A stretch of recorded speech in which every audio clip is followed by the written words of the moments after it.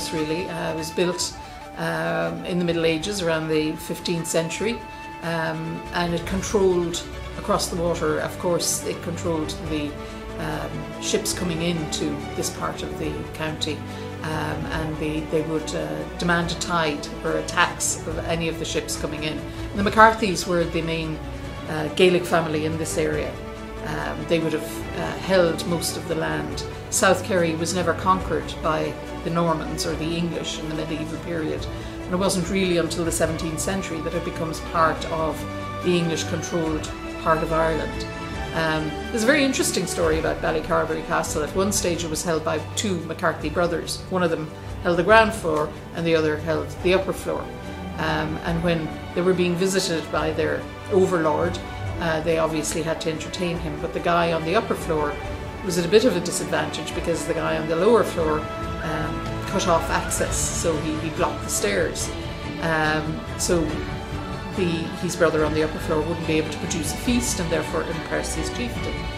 But the guy on the upper floor had a better idea. He cooked the meat in beautiful wines instead of in water, so he actually produced a richer, more impressive feast.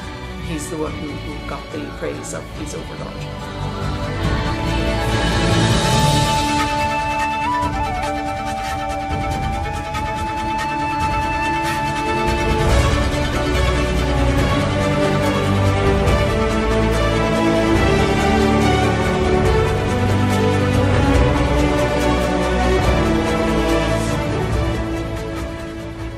Hey guys, my name is Liam O'Neill. Hi, and I'm Abdul Manfouk. We're two students from Arizona State University, all the way from Phoenix, Arizona. And today we hiked Canuck na Dubber, and this cross right here marks the very top. Actually the 12th cross of the 12 crosses, starting from the very beginning. And Abdul, as of right now, we're in the middle of a cloud. As you can see, we're wearing jackets, but it is very cold. It's very refreshing. Very refreshing. Brisk 56 degrees in the middle of this cloud. The fresh Irish air filling our lungs, and I couldn't tell you anything. And the hike was glorious. A good 1.5 hour incline. Very, very riveting, and breathtaking sights on the way up here. We could not find anything like this in Arizona, so we're very appreciative that we traveled all this way, 5,500 something miles, to have a little taste of this fresh Irish air. And from this peak, you can see the Atlantic on your right and the Irish farmland on your left. Fantastic sight. Truly amazing. Truly amazing. I'd come back. If I came back, I could do this another time. Would you say, Abdul? Absolutely. Absolutely.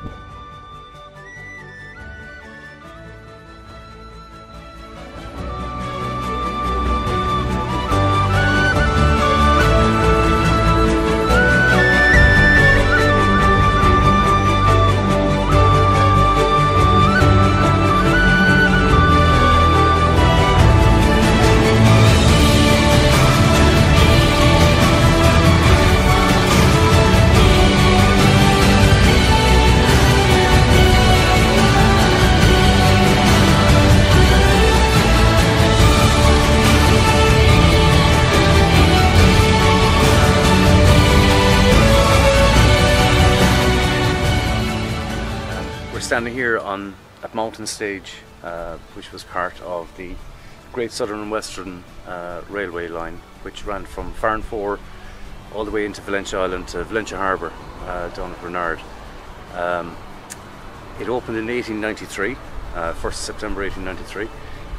It provided a huge amount of economy or wealth to the area, with people involved with salting of fish.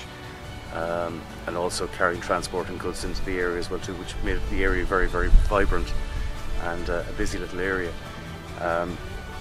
Since its closure in 1960, in beginning of February 1960, the line has gone into disrepair. There's very little areas of it. Some parts of the bridges have been have collapsed and fallen, and it's now getting ready to see a rejuvenation of the old line, which will be turned into a walkway, a greenway and a walkway, which is very exciting for the whole area here again.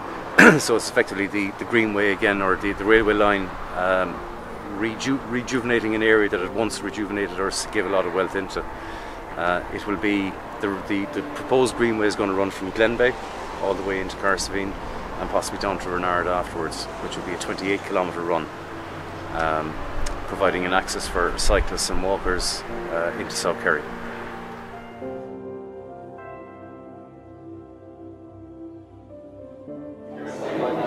So in 2014, Kerry County Council secured National Cycle Network funding from the Department of Transport, Tourism and Sport to develop the greenway along the former railway line from Glenbeigh via Carsavine and onto Renard.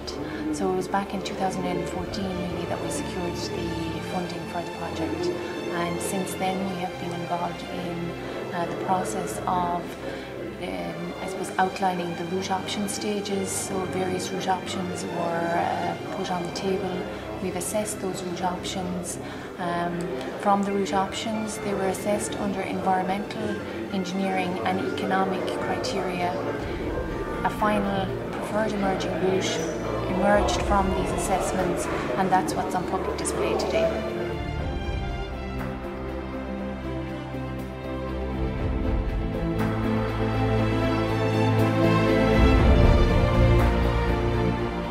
Town, we have the O'Connell Memorial Church.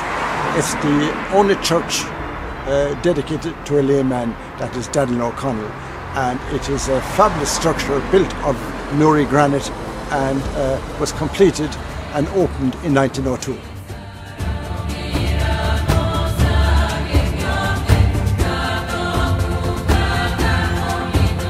Church is the only church in Ireland that's named after somebody who isn't a saint or who hasn't been beatified, and that of course is the great Daniel O'Connell, the politician who is from this area, born just out the road in Carsavine, and his family home of course is in Derrynan, which is also near here. And it was a lot, when it was being built, a lot of money poured in. And of course the O'Connell family supported it as well, so that's why the church is so big, and it is the Daniel O'Connell Church.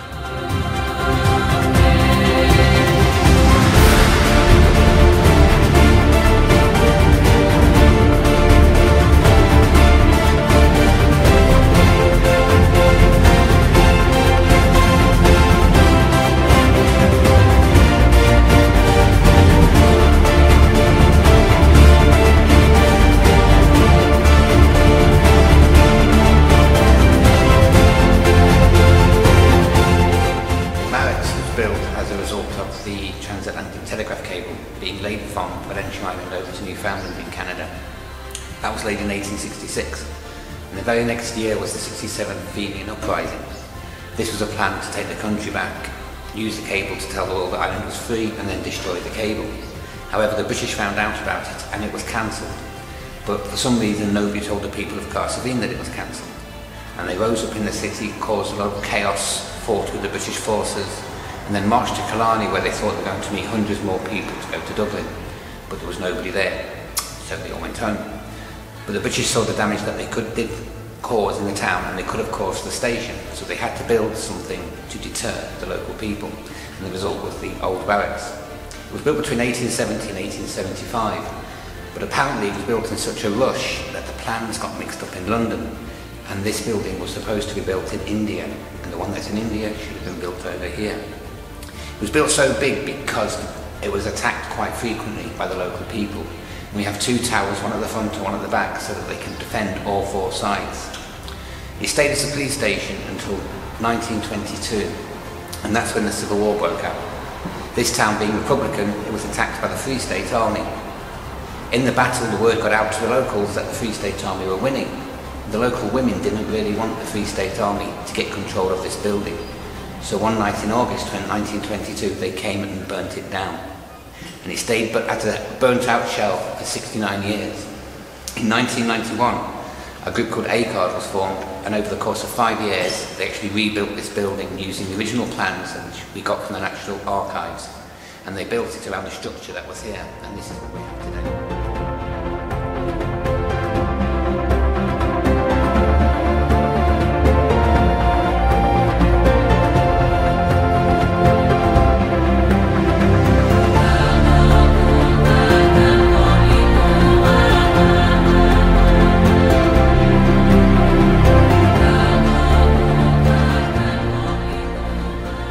pre-Reformation times, the Abbey of the Holy Cross existed in Carseville town. It was built by Augustinian friars and existed until the Reformation, when with the Reformation, church property and so forth was confiscated by the English government. Now, in about 1810, they built the Abbey in close proximity to the old church, and this existed until about 1860, when due to the growth of the population, they moved to the main street, and in a building on West Main Street belonged to the Church of Ireland, and this property was bought and built. The church was built there and accommodated about 200 people. It existed right up until the about 1970 is when it closed down. This was due in particular to the number of Protestants declined in the area here. Very few existed, and as time went on, it wasn't economic to keep it going. During that time as well, they had their own school, and the school existed in what we call Bridge Street, and that lasted up to about 1930, and then that also closed down. So the church was closed down, and it was bought by a private here, and is being used as a tourist centre, as a restaurant and so forth in the meantime.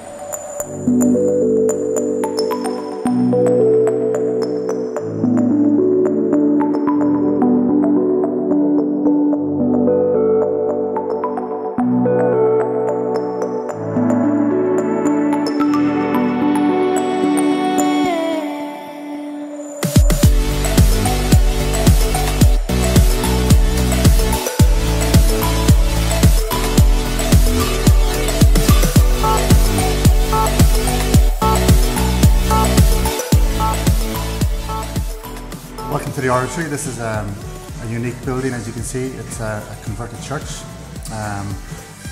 We're right in the centre of town. People should stop here because it's really attractive with nice gardens out the front. We have excellent pizza, excellent wine.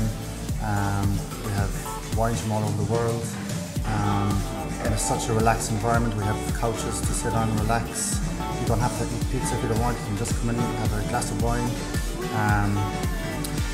We have kids options as well as everything for adults, cheese boards. We have tortilla bowls with spices and sour cream and cheeses, but an extensive range of pizzas.